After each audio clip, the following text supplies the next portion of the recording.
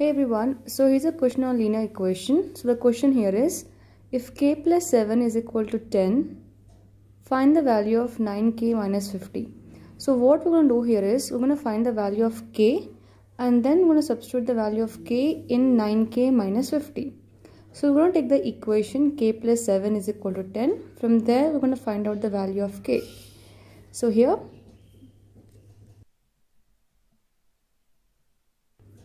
since k plus 7 is equal to 10, this is given to us. We have to find the value of k. So let's transpose 7 to the other side. So 7 is positive. When you transpose, it becomes negative. So 10 minus 7 is equal to 3. So from here we got the value of k.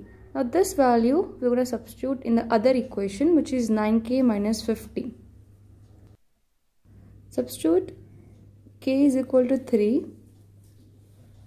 in 9k minus 50.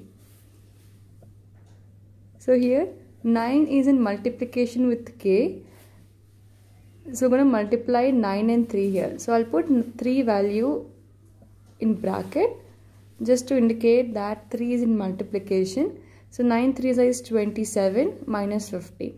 So 50 minus 27 is 23. But since 50 is a greater number here, its sign is negative. So we put minus 23. So that's it. It was a simple question. I hope it's clear.